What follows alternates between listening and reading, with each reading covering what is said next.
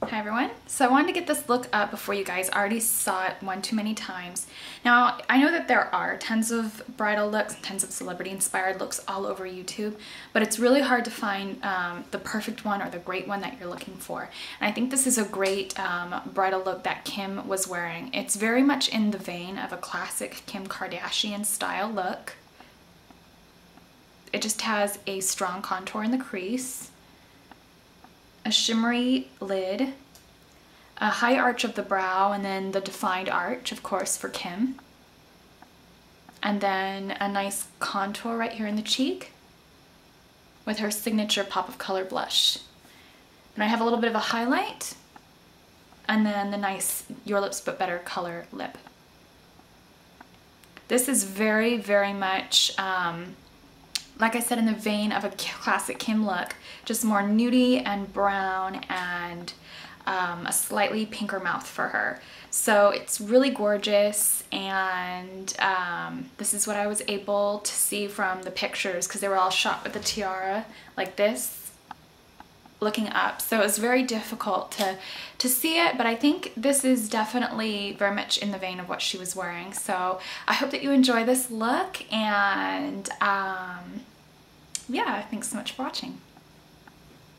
Now, in order to get Kim Kardashian's look, all you have to do is just make sure that you have a definite arch of your eyebrow. I wouldn't make them more thick than what would flatter your actual face shape. I have a little bit of concealer underneath my brow bone and a little bit of Urban Decay Primer Potion in Original from the crease up and under the eye, and then I just patted Greed all over the lid. So that's exactly what we need to get started. If you don't have Greed, then you can just go ahead and skip this step. Now for the look, we're going to use a little bit of the Urban Decay Naked palette, since it has all the colors that we need. So you can get all your colors that you need right here, and they're all the size of MAC eyeshadows, but you can feel free to take MAC eyeshadows or even the Wet n Wild Vanity palette or any of their other neutral palettes if you need a drugstore option. So for the eyelid colors, or sorry, the crease colors, we took a little bit of Naked and a little bit of Buck.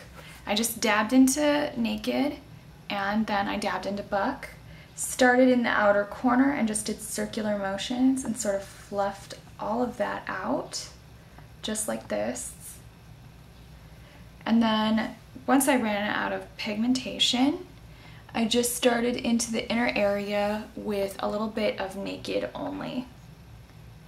And we just grab into that color, just starting to do circular motions. And when I get to this particular point of the inward crease area, we're just gonna start blending and then start kind of cascading upwards towards the very tip of the brow bone. I stop about like a centimeter under the brow bone. So I'm just doing this sort of little backwards wedge shape, and it sort of cascades down.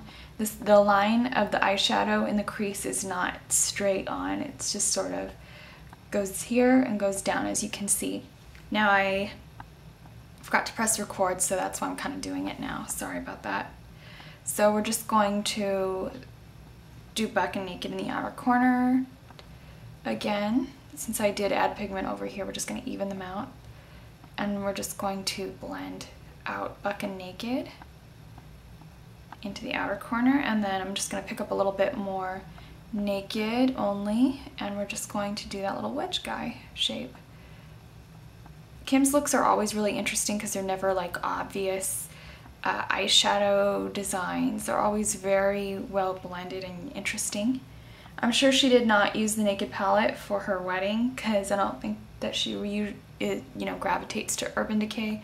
I'm sure she uses very high-end designer brands, like, you know, she goes for NARS and Chanel, but in the interest of giving you something more affordable, since we all don't have her budget, this is a great palette if you would like to replicate her wedding makeup or if you'd like to wear it to your own wedding.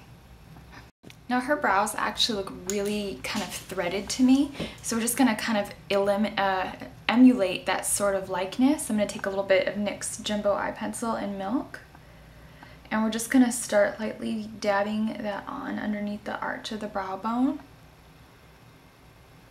You look at people with like threaded eyebrows, they have this sort of like natural kind of like light underneath their arch of their brow bones. I'm not sure why that is. I'm not sure if it's just because they have such a clean under eye arch that they like to emphasize it by putting on a very alabaster highlight, or what it is, but or if that's just a natural effect you get from threading your brows. So I'm just going to start buffing that down with a cream shadow brush.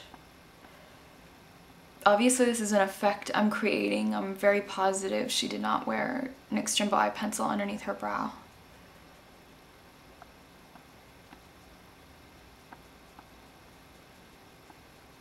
And we're just going to start buffing that down. This is just synthetic brush. Anything with tack-on hairs is great with cream products.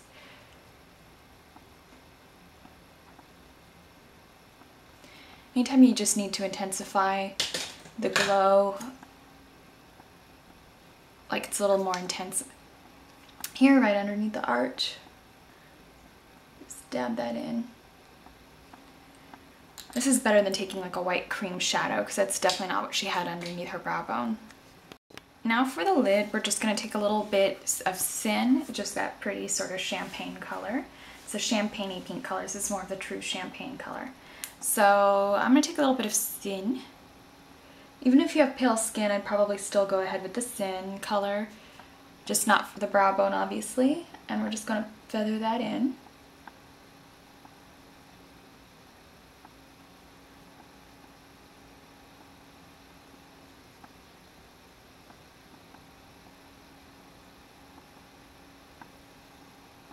Now for this step, you can actually go ahead and take concealer powder. I'm just going to set over the top of the NYX Jumbo Eye Pencil in Milk with like a concealer color. This is Max Or, but like I said, you could just take your skin tone powder. You don't have to try to reach for another eyeshadow that's not in the Naked palette. Though I wish they would have put a color like this in the Naked palette.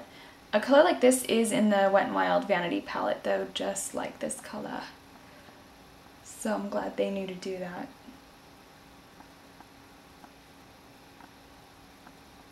And then we're just going to fluff that out underneath the brow bone. I think if we were to put shimmer right on top of this NYX Jumbo pencil, it would get kind of stuck in the tackiness, and you get like a really funny line. Anytime I put shimmer over the NYX Jumbo Eye Pencils, it's like kind of a disaster, so I like to set a matte before I go in and do it. I only use the NYX Jumbo pencils to create like a brightness, really. I also take care of the crease in case you get a little crazy with the crease.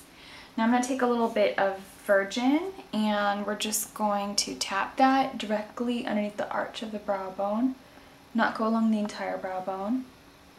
So almost create the illusion that there almost is no brow highlight, just at the very tip. So I accidentally picked up a little bit of Sin on my brush. I'm just going to pat that off onto my eyelid, and then we're just going to tap a little bit of the correct color Virgin underneath the eye arch.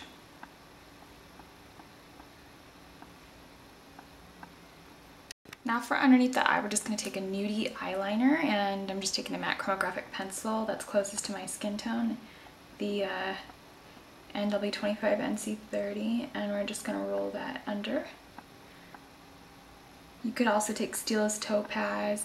If you can't get any type of concealer pencil, I'm not sure if Milani makes one, but I don't recommend putting concealer underneath your eye. I would just probably place a little bit of concealer, actual concealer, underneath the waterline to sort of get that brightening effect instead, just so the eye doesn't get irritated. And then I'm going to take a little bit of Urban Decay 24/7 pencil in Whiskey. You could take any brown pencil. And we're just going to barely tap that underneath the eye.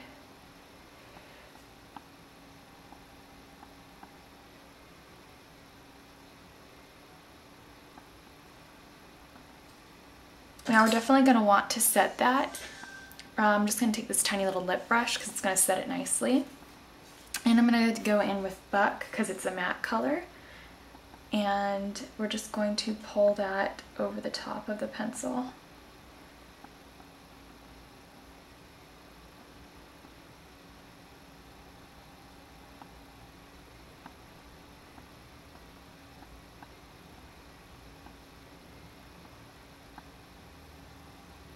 Now for mascara, I'm just going to use a waterproof mascara, and I'm just going to take a little bit of Wet n Wild's Makeup Plump mascara. This is the waterproof one.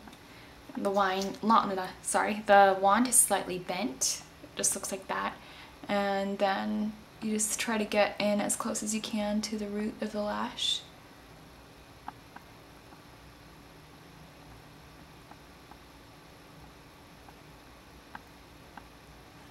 And so forth.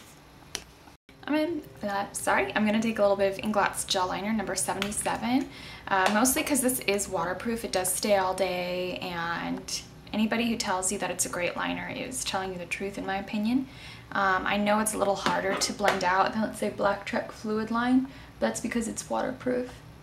And we're just gonna barely dab that along the upper lash line.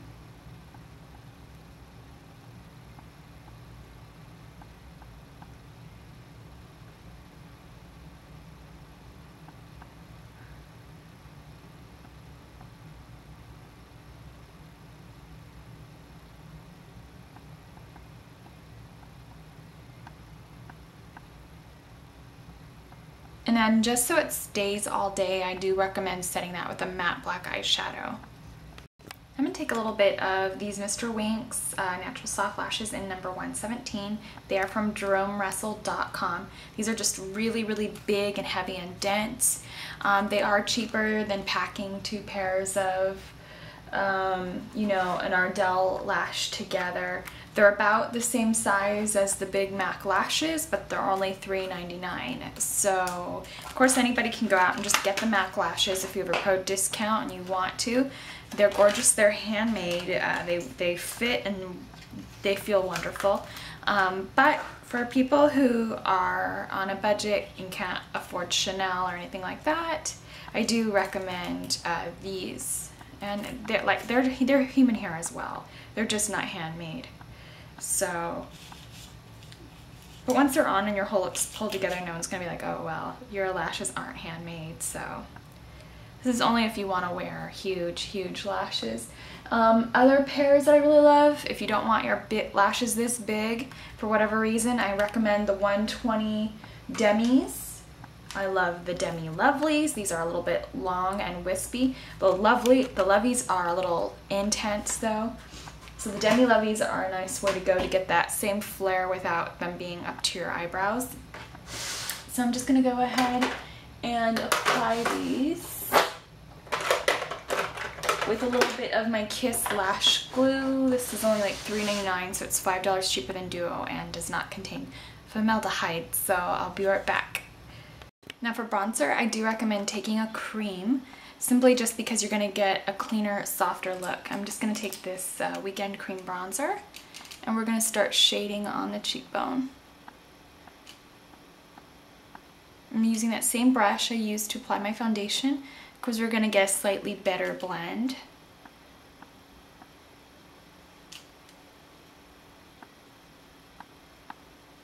You can take a different brush if you want, but it is seriously not even necessary, and like I said, you're going to get a better blend if you don't. So we're just going to get that Kim Kardashian sort of contour going. I like to also go like right about here. It's also a really pretty look because it kind of chisels the face down and gives us a touch of sun right there. You can go over the peak of the hairline just so it looks really natural. You can also go down the sides of the nose and get that slender, tiny little Kim nose. She has a very kind of slender nose, so I'm just gonna go like that. And then gonna puff up the lips definitely, so we're just gonna go underneath the chin and just barely tap that because we don't want to get like a mustache effect. I'm gonna take one of my favorite cream blushes, and that is Urban Decay Glide On Cheek Tint in Crush. I love the packaging, I love how slender it is, and just has, you know, the tiny itty bitty little mirror and the color. So I'm just going to pick up a little bit of Crush, which is that nice melony color, and we're just going to put on a little bit of that in order to get like the Kim glow, a really natural Kim glow. She usually has on like a very pinky blush.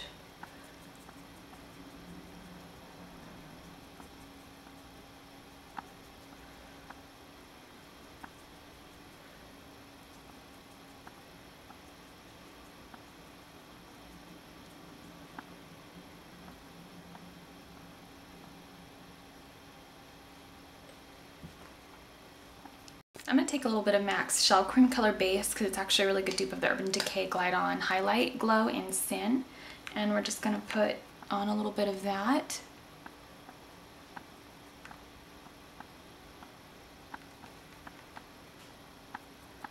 Just to get her really beautiful dewy glow. I've seen a pic at an angle of her look, and it's just this very nice, beautiful, strong, but like not too powdery or obvious kind of glow. Just something that looks like you would naturally kind of get on your face.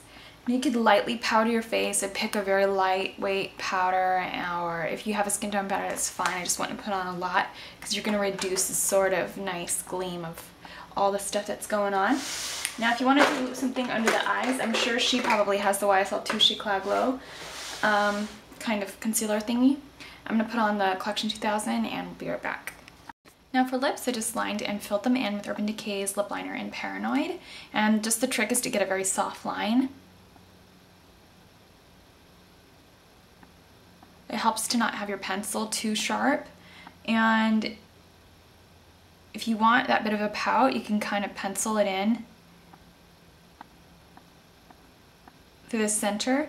That'll sort of naturally contour the lip, and even though it's a little darker right now in the center, it'll definitely make sense when we put the lipstick on. I'm going to take a little bit of Urban Decay's Naked.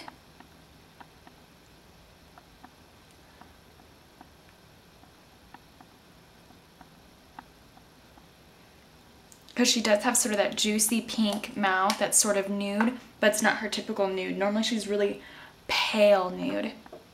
So nothing that pale. But I'm also going to take a little bit of Zoya Glossy Lip Balm in from their Hot Lips. This is Starlit.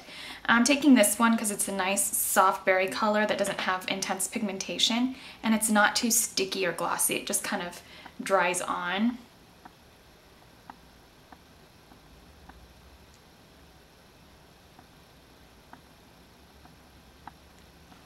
Okay, so that completes our Kim Kardashian bridal look. I hope that too many other people haven't done this by the time mine's up, and thank you. I hope you enjoy trying this out.